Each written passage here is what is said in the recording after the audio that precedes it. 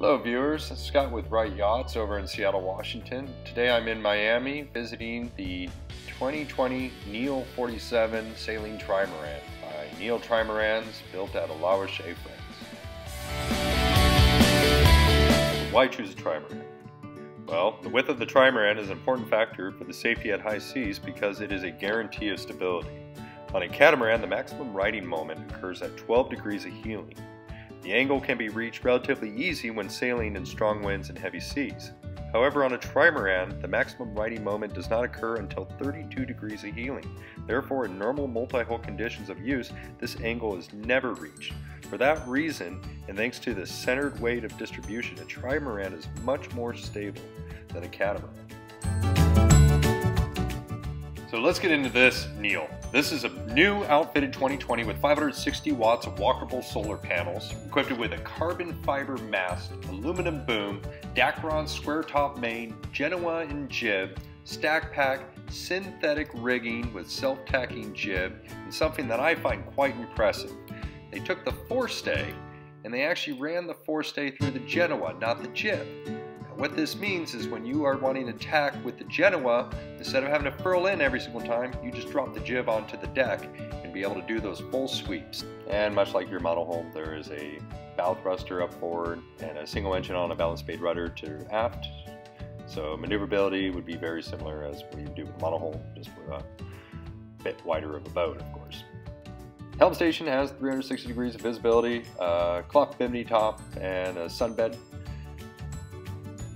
All lines are leading one manual and one electric winch, and there's a separate topping lift winch. B&G electronics package extends down to the chart table. It's forward facing. We'll be down there later. Take a look at that. Compass, bow thruster controls, engine controls, everything's right here. Good visibility up to the mast as well. Thoughtfulness of this cockpit is nice. It's easy to walk through. The table can be removed, so you'll have more space for entertaining. It's all done up with flexi-teak, and it marries very well with the interior and exterior of the boat. Now for you who cruise and need stowage, check this out. This is the basement of the center hull, and this is what I was referring to center weight distribution. The water tank, the fuel tank, the battery bank. Everything with a lot of weight is sitting very low and at the center line hull. But you also have lots of visibility to all of your fuse, your breakers, your switches. This is where your washer dryer unit would go, a water maker. Just a tremendous amount of space that is available for gear.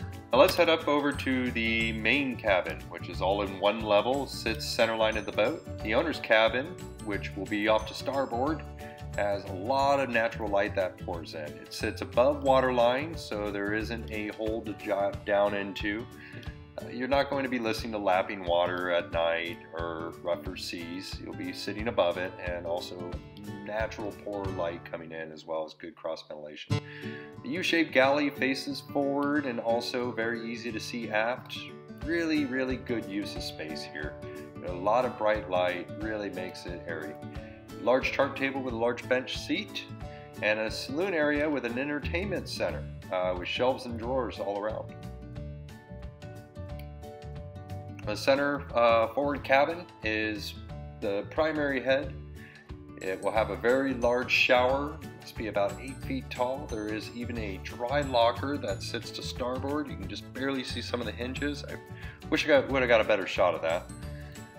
Now you also have a medicine cabinet style vanity with 2 opening cabinets and a large deep vanity sink.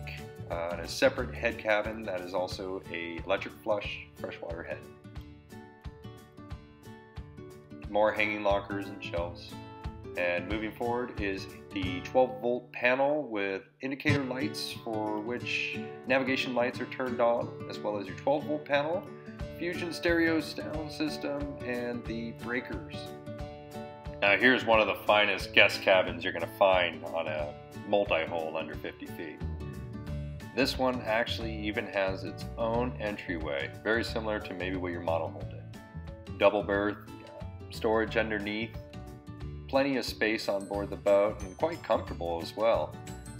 Enough room for 2 people, hatch that opens up for cross-ventilating air, switches, reading lights, 110 outlet, 12-volt fan. Yeah, there is an escape hatch that is equipped on this boat. one in each ama, hanging closet as well as shelf space. One thing I find to be quite impressive is the use of how they constructed the head cabin. Now, right from the get-go, it's sitting right below the companionway. So if it's raining or if you have wet clothes, the first room you go into is the head cabin with a subfloor. The toilet pivots right out, sits in a place. It's a electric flush freshwater head, and when you don't need it anymore, you just close the lid, pull the pin, set it back away, and drop the curtain.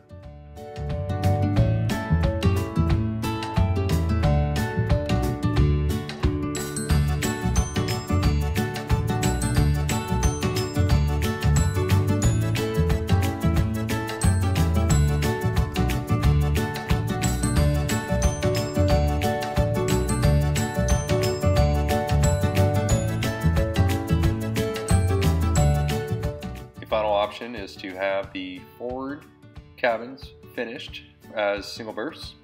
Neel did not have them finished on this particular build, but I wanted to show you what those cabin spaces look like.